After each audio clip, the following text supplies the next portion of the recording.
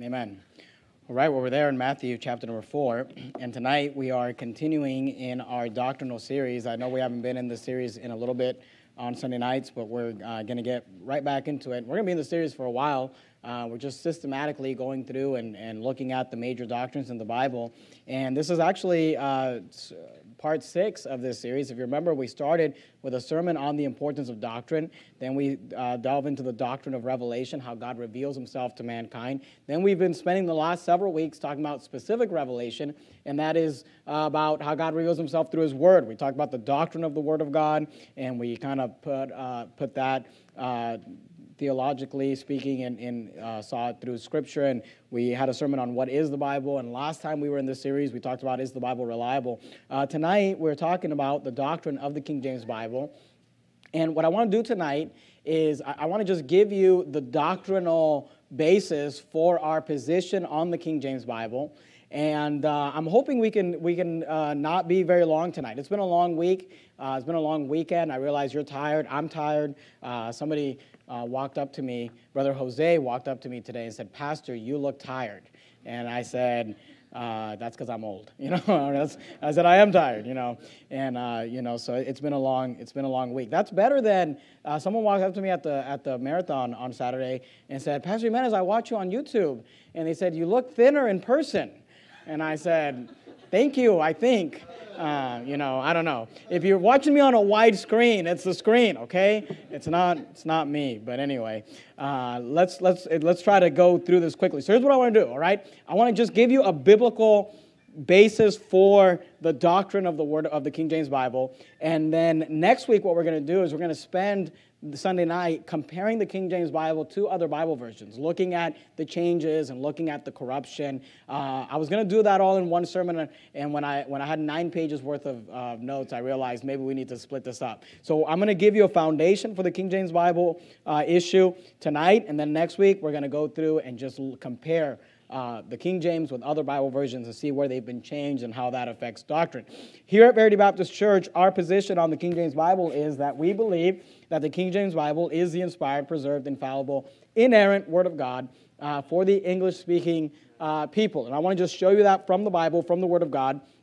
Some of this is going to be review for you guys. That's fine. You don't have to turn there. Philippians 3:1 says, "Finally, my brethren, rejoice in the Lord. To write the same thing to you, to me indeed is not grievous, but for you it is safe." And it's safe to just learn and relearn and review some of these things that we already know to make sure that we're staying in the faith and staying with the Word of God. So I want to begin just by way of introduction and just asking this question and answering the question, do we even need a perfect Bible?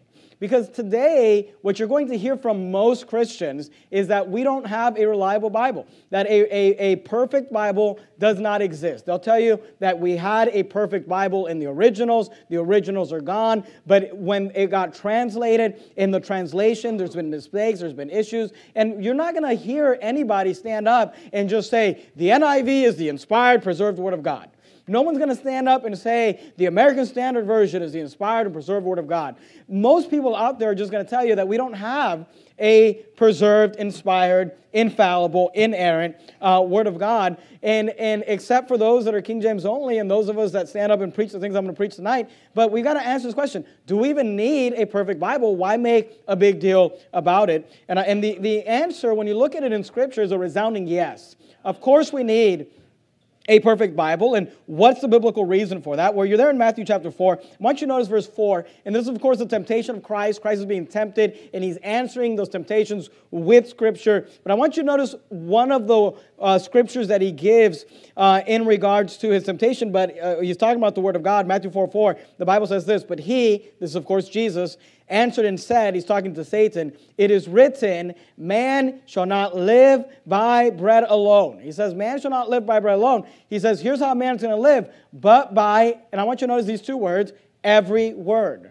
But by every word that proceedeth out of the mouth of God. See, Jesus said that you and I need an every word Bible. We need a Bible that has every word that God spoke, every word that proceeded out of the mouth of God. See, it's not good enough to have a Bible that is kind of like the original, as close as possible to the original, the best we can get from the original. Look, we have to be able to open up our Bible and say, this is an every every word Bible. We must have every word that proceedeth out of the mouth of God. Now here's the thing. If Jesus said we need an every word Bible, then that settles it. We need an every word Bible.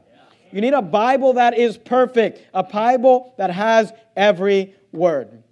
Go back to, go to the book of John if you would. John chapter 1. Matthew, Mark, Luke, John. John 1:1. And I want to do this quickly because we talked about this morning. There's another reason why we need a perfect Bible. And it is because of what we talked about this morning. And because we talked about it this morning, I don't want to spend a lot of time on it tonight. But it's this, that Jesus is the Word. Jesus is the Word. Let's look at the verses just to make sure we prove it from Scripture. John 1:1. In the beginning was the Word. The Word was with God. And the Word was God. This is the second member of the Godhead. The Word was with God, meaning He's separate from God. But then He was God, meaning He is God. That's the Trinity. The same was in the beginning with God. All things were made by Him. By who? By the Word. And without Him, who's the Him? The Word was not anything made that was made. The Word that was with God and the Word that was God made all things. Without Him was not anything made that was made. In Him was life, and the life was the light of all men. And then, of course, verse 14, and the Word was made flesh and dwelt among us, and we beheld His glory, as of the only begotten of the Father, full of grace and truth. And we know, of course, that's the Lord Jesus Christ. For God so loved the world that He gave His only begotten Son. So Jesus is the Word. Go with me to the book of 1 John, if you would. 1 John chapter number 5. If you start at the end of the New Testament, the book of Revelation, and head backwards, you're going to have Revelation, Jude, 3rd, 2nd, and 1 John. Revelation, Jude, 3rd, 2nd, and 1 John. 1 John chapter 5, and look at verse number 7. 1 John chapter 5 and verse 7. Notice the Bible says, for there are three that bear record in heaven, the Father, the Word, and the Holy Ghost. These three are one. And we said this morning that this doctrine of what we believe, which is what the Bible says, that Jesus is the Word. And again, I want to emphasize the fact, we'll say, hey, this is the Word of God and Jesus is the Word. We're not saying Jesus is this Bible, okay? And I think, sometimes people get mixed up with these things. We're not talking about the paper. We're not talking about the ink. We're not talking about the leather. We're not talking about the binding. But these words that are written in this book, these words, according to the Bible, are Jesus. And this Word became flesh. Now you say, well, yeah, there's the living Word of God, that's Jesus. There's the written Word of God. That's what we have in Scripture. We understand that, but get this. If Jesus is the Word, right? And Jesus was what? He was perfect. I mean, He was sinless. He was without sin, right? I mean, that's the only way that He could be our Savior. The Bible says, He who knew no sin became sin for us, that we might be made the righteousness of God in Him. So if Jesus, the Word, had to be perfect, had to be flawless, had to be without corruption, without error, without mistake, had to be sinless, without any corruption in Him, in order for Him to be the Word, then don't you think that this Word needs to be perfect? You say, do we even need a perfect Bible? Well, here's the thing. Jesus is the Word. If He's perfect, then we need a perfect Bible. And Jesus said, man shall not live by bread alone, but by every word. So we need a perfect Bible, and that's what we believe. That's what we have. Go to 1 Peter chapter 1, if you would. You're there in 1 John. If you just continue going backwards, you got 1 John, you got 2 Peter, and 1 Peter. 1 Peter chapter 1. 1 Peter chapter 1. Look at verse 23. 1 Peter chapter 1, 23. So let's talk about the incorruptible Word of God. The incorruptible Word of God. And I want you to just notice that the Bible mentions the fact that there is an incorruptible Word, and there are also corruptible words. 1 Peter 1, 23. Notice what the Bible says, being born again. Not of corruptible seed, but of incorruptible. And when you study the parables of Christ, the seed is always a picture or a representation of the Word of God. And here Peter is using that analogy. He says, look, being born again, not of corruptible seed, but of incorruptible. And then he tells us what that means, by the Word of God, which liveth and abideth forever. By the way, this is another reason why we need a perfect Bible, because you can't get saved from a corruptible seed. I mean, that's what that verse is saying. Being born again, not of corruptible seed. You cannot be born again from corruptible seed. The only way anyone can ever get saved is from the incorruptible seed, which is the Word of God. So we need an incorruptible seed. We need an incorruptible Word. And the Bible here tells us that the incorruptible seed is the Word of God. The Bible teaches that we can have a Word that is not corrupted, pure and free from corruption. So what does that mean? And like I said, we've already touched on a lot of this, but I think it's important to understand it. And in regards to King James Bible, you say, why is it that you guys even believe that there's a Bible that's perfect and pure? I mean, how can you believe that? Well, let me give you some terms, and you're familiar with these, but let's make sure we understand them and review them. First of all, because we believe in the inspiration of Scripture. 1 Peter chapter 1, look at verse number 20. Knowing this first, that no prophecy of the Scripture is of any private interpretation. For the prophecy came not in old time by the will of man, but holy men of God spake as they were moved by the Holy Ghost. Excuse me, you were in 1 Peter. I wanted you to go to 2 Peter chapter 1. We were in 1 Peter 1. I wanted you in 2 Peter chapter 1. Verse 21, the Bible says, holy men of God spake as they were moved by the Holy Ghost. Some of you were wondering, oh no, is his Bible corrupted or mine? He's reading something different. But holy men of God spake as they were moved by the Holy Ghost. This is the inspiration of Scripture. You say, why do we need a perfect Bible? Well, here's the thing. The Bible teaches that when the Bible was given, God spoke it. Now, we know everything God does is true and right. So when God gave His Word, it was pure. It was inspired by Him. 2 Timothy 3:16, all Scripture is given by inspiration of God, and is profitable for doctrine, for reproof, for correction, for instruction in righteousness, that the man of God may be perfect, thoroughly furnished unto all good work. So look, the Bible teaches the inspiration of Scripture. Anything that comes from God is good and pure and right, without corruption, without error. So when you believe in the inspiration of Scripture, you must believe that the originals were inspired. And look, everybody believes that. Go to the book of Psalms, if you would. Psalm 12. If you open up your Bible just right in the center, you'll more than likely fall in the book of Psalms, Psalm 12. Everyone, even the NIV preaching theologians, will say, hey, yeah, in the originals, those were inspired by God, those were perfect.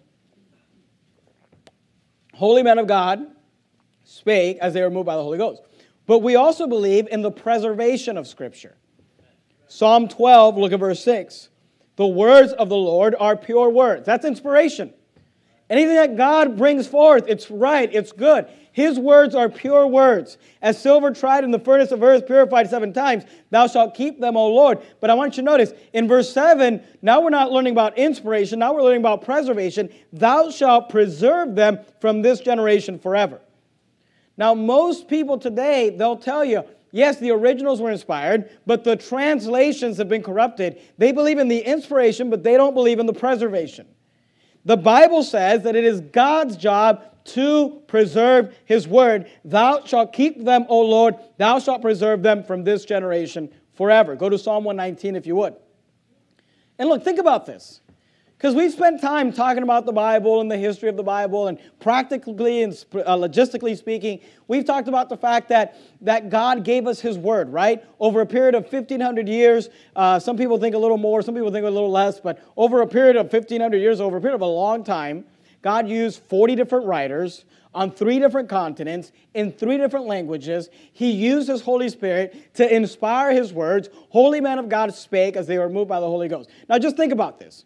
Why would God spend 1,500 years, 40 writers, His Holy Spirit, 3 continents, 3 languages, to give us the inspired, preserved Word of God, used fallible man, used sinful man in the process of inspiration to give us His Word, just so that in the next generation, when they began to translate it, it would be lost? I mean, wouldn't that just be a divine waste of time? That would be foolishness. Look, if you believe in inspiration, holy men of God spake as they were moved by the Holy Ghost, the words of the Lord are pure words, then you must also believe in preservation. The same God who's powerful enough to use sinful man to give us pure words can use sinful man to preserve those words. See, we believe in the inspiration and the preservation of Scripture, and because we believe those things, we believe that there must be an every word Bible on this earth today.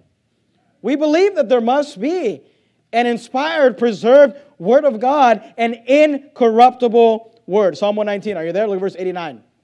Forever, O Lord. Forever, O Lord. Psalm 119 and verse 89. The Bible says, forever, O Lord, thy word is settled in heaven.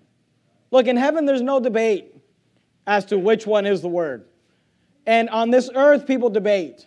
And look, if you're not sure about the King James issue, I'm going to give you the theological view and the foundation tonight. You make sure you come back next week, and we're going to actually open up the NIV. We're actually going to open up the New King James. We're actually going to open up the New American Standard. We're actually going to open up the English Standard Version, and we're going to open up a King James Bible, and we're just going to read them and actually compare them. And look, you would have to just be blind to not be able to see the differences that they are corrupted, that they've removed verses, all those things. We're going to actually compare them, and it'll be settled not just in heaven, it'll be settled here as well. It'll be clear. But look, the Bible says, forever, O Lord, thy word is settled in heaven. We believe in the inspiration of Scripture. We believe in the preservation of Scripture. Let me give you two more terms, though, that I would like you to be familiar with, and they are this. Inerrancy. We believe in the inerrancy of Scripture. And infallibility. We believe that the Bible is inerrant and infallible. We believe in the inspiration and the preservation of Scripture, but we believe that the Bible is inerrant and it is infallible. Are you there in Psalm 119? Look at verse number 160. Psalm 119 and verse number 160. Notice what the Bible says. Thy word is true. Psalm 119, verse 160. Thy word is true from the beginning, and every one of thy righteous judgments endureth forever. The Bible says thy word is true. You don't have to turn there, but in John 17 and verse 17, Jesus said, sanctify them through thy truth. Thy word is truth. See, we not only believe that the Bible is inspired and it is preserved, we believe in the inerrancy of Scripture, that it is inerrant, and then the infallibility of Scripture, that it is infallible. Now, what does that mean? Let me give you a couple definitions. The word inerrant or inerrancy means that we believe that the Bible is without error. Thy word is true. There's nothing wrong in the Bible. It's always right. There's nothing wrong with what the Bible says there. It's without error. Now, the word infallible is closely tied to the word inerrant, but it's a little different. The word inerrant means that we believe that the Bible is without error. The word infallible means that we believe that the Bible is incapable of being found wrong. You cannot find a contradiction in the Bible. And whenever people find a so-called contradiction in the Bible, it's just a contradiction in their understanding. And look, the Bible was written thousands of years ago, and just history continues to prove it right. I mean, thousands of excavations, thousands of cities and towns and historical places have been dug up, and they always prove, even when it seems like the Bible is at odds with history, eventually history catches up to the Bible. Eventually, science catches up to the Bible. Eventually, society catches up to the Bible because the Bible is inspired. It came from God. It's preserved. We still have the words of God. Therefore, it's inerrant. There's no error. And it's not only inerrant, it's also infallible, meaning it's incapable of ever being proved wrong. It's not like, oh, well, it's inerrant now based on what we know, but when the aliens come from Mars, then we'll know it was wrong. No, it's nothing that would ever contradict the Bible. They're never coming. The aliens are not coming, all right? You've been listening to too many dispensationalists. It's infallible. It's incapable of being found wrong. So the incorruptible word, what is it? Inspired, preserved, inerrant, infallible. Let's talk about the corrupted word or the corrupted versions of the Word of God. Go to 2 Corinthians, if you would. 2 Corinthians chapter 2. I'm not sure if you kept your place in John. I had you in John. But you have Matthew, Mark, Luke, John,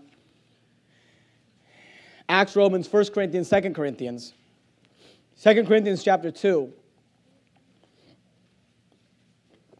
And we're not going to be very long tonight because like I told you, I had the sermon was going to be half of this and half of just going through verses and comparing. I decided to split those up because, like I said, I had 11 pages worth of notes.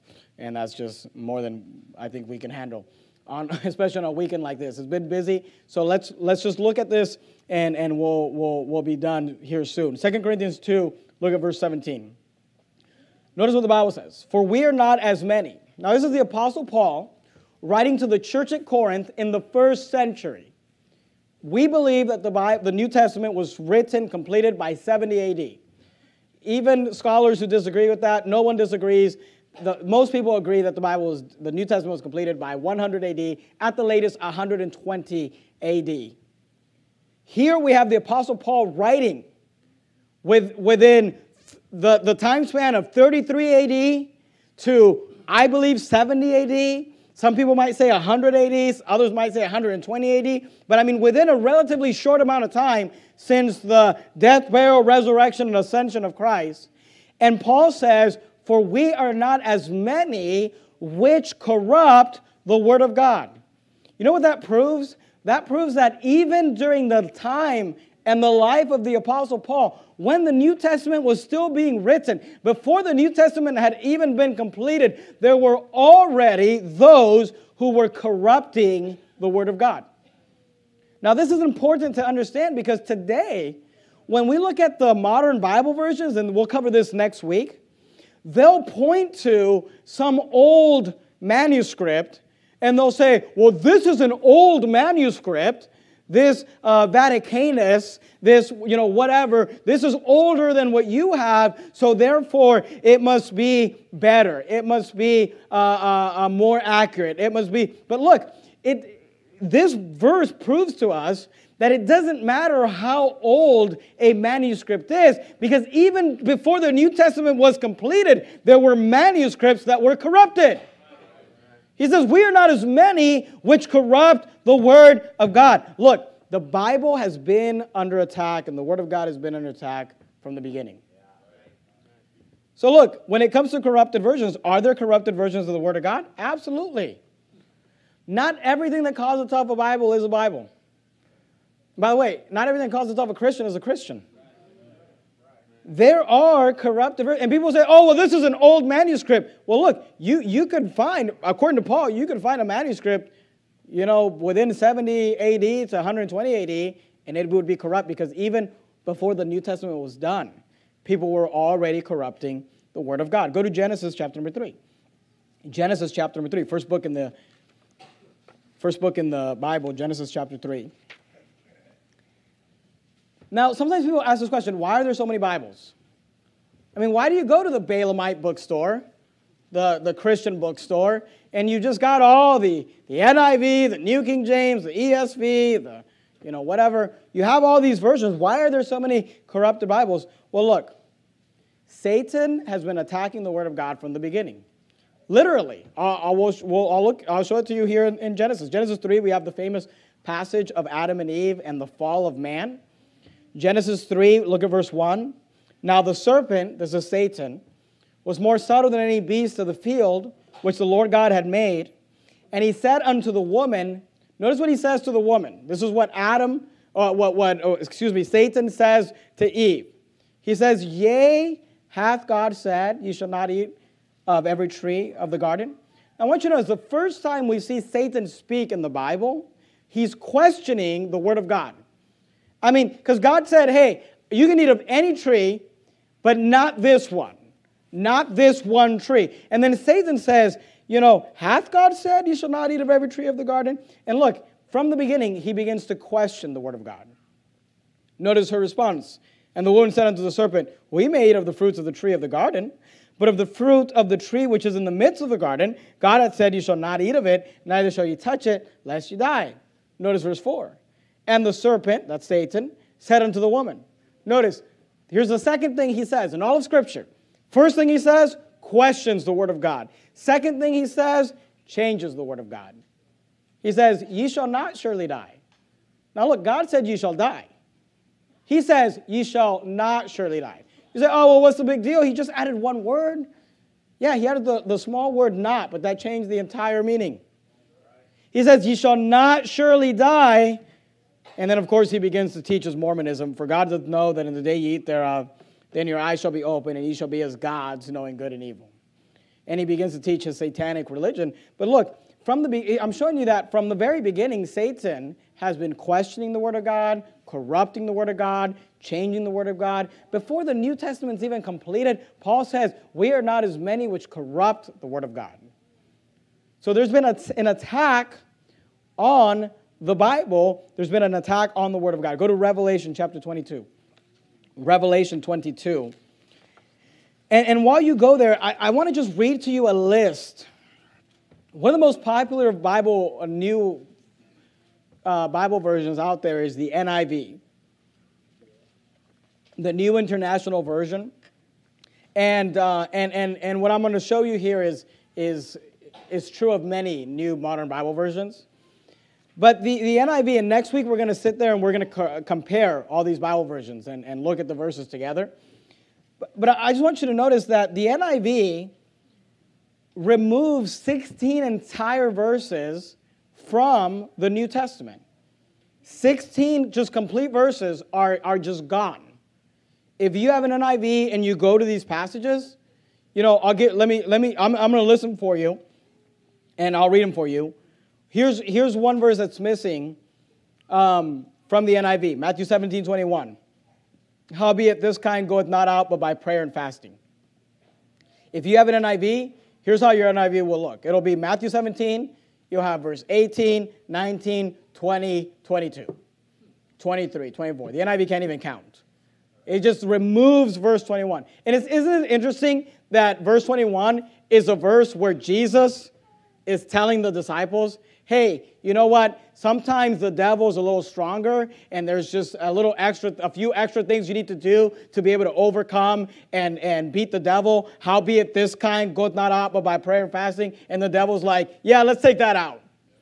Let's make sure people don't know about that. Here's another one, Matthew 18:11. For the Son of Man is come to seek and to save that which was lost. Satan's like, we don't need that one. Matthew 23:14. Woe unto you, scribes and Pharisees, hypocrites! For you devour widows' houses, and for a pretense make long prayer. Therefore you shall receive the greater damnation. He's like, oh man, he's ripping on my guys here. Let's remove that one. Mark chapter 7, verse 16. If any man have ears to hear, let him hear. He's like, you don't need that. Mark 9:44. I won't read all these. Mark 9:44. Mark 9:46. Mark 11:26. Mark 15:28. Luke 17:36. John 5:4. Acts 8:37. Acts 8:37, where the Ethiopian is asking Philip, here's water. What does hinder me to be baptized? In verse 36. And then in verse 37, the Bible says, and Philip said, if thou believest with all thine heart, thou mayest. And he answered and said, I believe that Jesus Christ is the Son of God. And Satan says, let's remove that. So when you read the NIV, you've got the Ethiopian eunuch asking, what does hinder me to be baptized? And then verse 37 is gone. And verse 38, he's getting baptized. Apparently nothing's hindering you from getting baptized. Anybody can get baptized. Just removes verse 37, if thou believest with all thine heart, thou mayest. Acts 15:34, gone. Acts 24:7, gone. Acts 28:29, gone. Romans 16:24, gone. 1 John 5:7. I mean, the most important verse in Scripture regarding the Trinity, for there are three that bear record in heaven, the Father, the Word, and the Holy Ghost, and these three are one. Gone. And here's what I'm telling you. You say, why are they gone? Because Satan wants to corrupt the Bible. And look, this is true of many modern Bible versions. And these are just the verses that are completely gone. There are many other passages where they just remove a sentence, where they just remove a part of a verse, or they'll remove the latter part of one verse and the first part of another verse, and it's like equivalent to an entire verse. These are just actual verses that are removed, that if you look at the numbers, it's going to go 14, 15, 17. It's going to go 35, 36, 38. I mean, 16 verses removed. You say, well, what's the big deal? Well, notice what the Bible says in the book of Revelation, in Revelation 22. Revelation 22, look at verse 18. Now look, this is at the end of the last book of the Bible. And God is speaking this not just about the book of Revelation, but about the entire Bible. Revelation 22:18. For I testify unto every man that heareth the words of the prophecy of this book. If any man shall add unto these things. Now, what is that? That's like Joseph Smith with his Book of Mormon, another testament of Jesus Christ. No, you're adding to the Word of God. That's Muhammad with his Quran. He says, look, if any man shall add unto these things, what does God think about this? God shall add unto him the plagues that are written in this book. Have you ever read the book of Revelation? There's a lot of nasty plagues. I mean, there's a lot of crazy stuff. And God says, here's how I feel about people who add things to my word. Then he says this, verse 19. And if any man shall take away from the words of the book of this prophecy. Look, the editors of the NIV who took out 16 entire verses from the New Testament, this is what God is talking about. If any man shall take away from the words of the book of this prophecy, God shall take away his part out of the book of life. Now, what does that mean? Look, it doesn't mean that these people lost their salvation. Nobody loses their salvation. What it means is that God is going to remove the part of the book of life where their name would have been or could have been or should have been. He's going to remove that so that their name cannot be there. What is that? Look, this is teaching that anyone who messes with God's word instantly becomes a reprobate. They lose their opportunity to be saved. And look, anyone who would mess with the word of God is not saved. You say, oh, well, what if they were saved? They wouldn't mess with God's word. Jesus said that if you're his, you hear his voice. You follow him. You know what the word is. You know what the Bible is. Here it says, if any man shall take away from the words of the book of this prophecy, God shall take away his part out of the book of life and out of the holy city and from the things which are written in this book. Look, the Bible has been under attack. It's been corrupted. People are trying to change it. People are trying to remove parts from it. And we need to realize that there has to be a perfect Bible because God inspired it. God preserved it. Jesus said we need every word. Jesus is the word. And we need the incorruptible word of God in order to be saved. Go to Isaiah chapter 40. We're going to look at two more verses and we'll finish up. Excuse me, three more verses. One in Isaiah and two in Matthew. Isaiah chapter 40. Look at verse 8. Isaiah chapter 40, towards the end of the Old Testament, you've got the major prophets. Isaiah chapter 40 and verse 8. Isaiah chapter 40 and verse 8. The Bible says this, the grass withereth, the flower fadeth, but the word of our God shall stand forever. Look, God said his word will stand forever. So these people who say, oh no, we don't have the word of God. Well, then they're calling God a liar.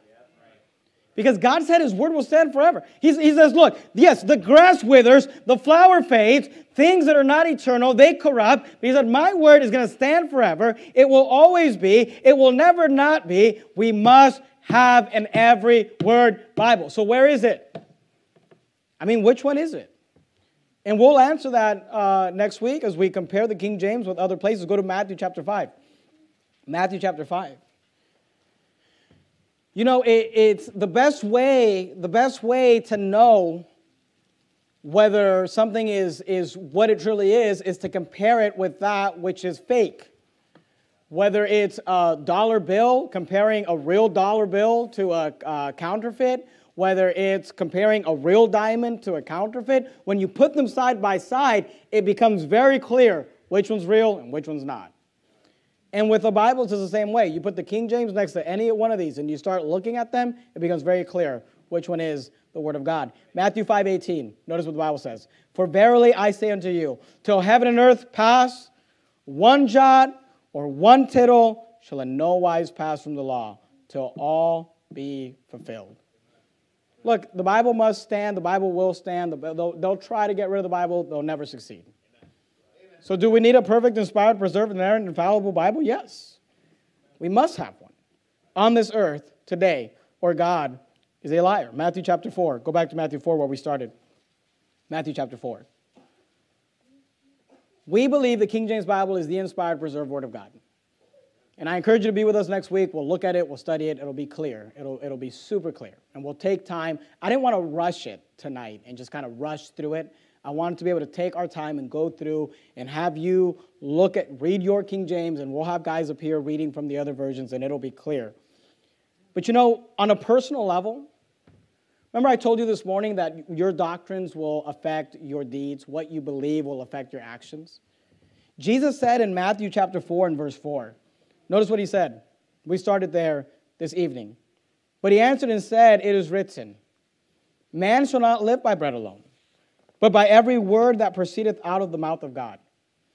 Just on a personal level as a Christian, for all of us, and I know for me as a pastor, for my wife as a pastor's wife, we need to know, we need to be assured that this Bible that I'm holding right now, that these words that I'm holding, that I read, these words that I've underlined and I've made notes of and I've studied, these things that we've given our lives to studying and learning, we have to have the assurance that this is the Word of God and that there's no error in here.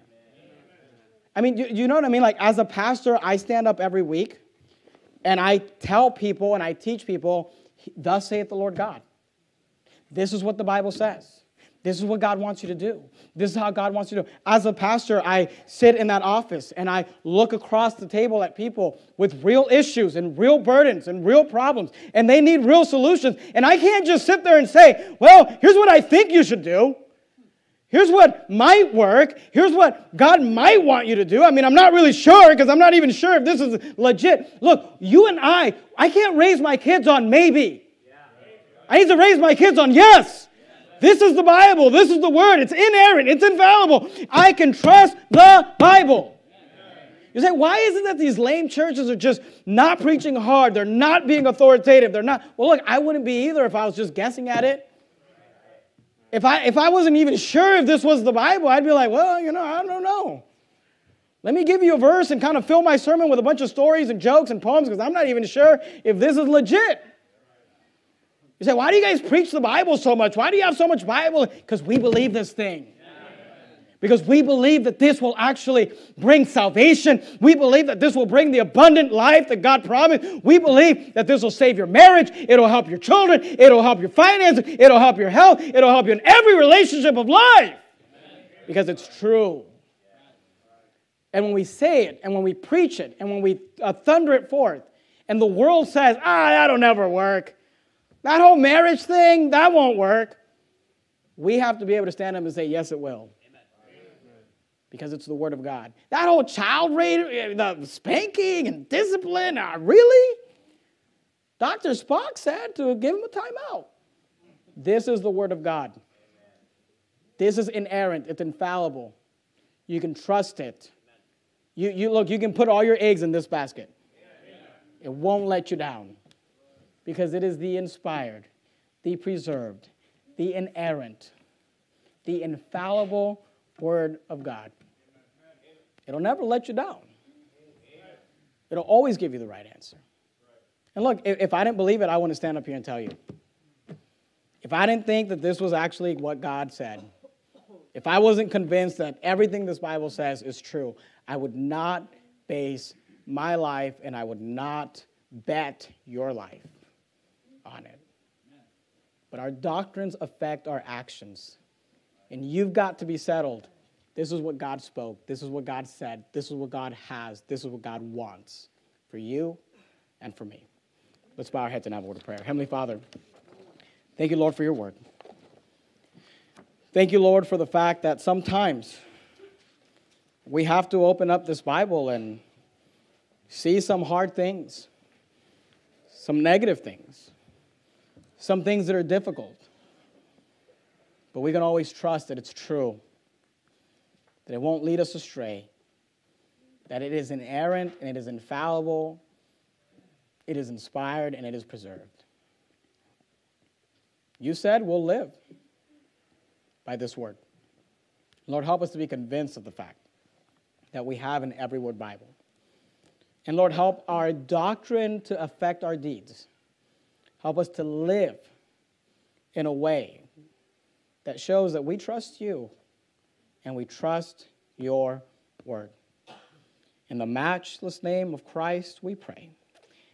Amen.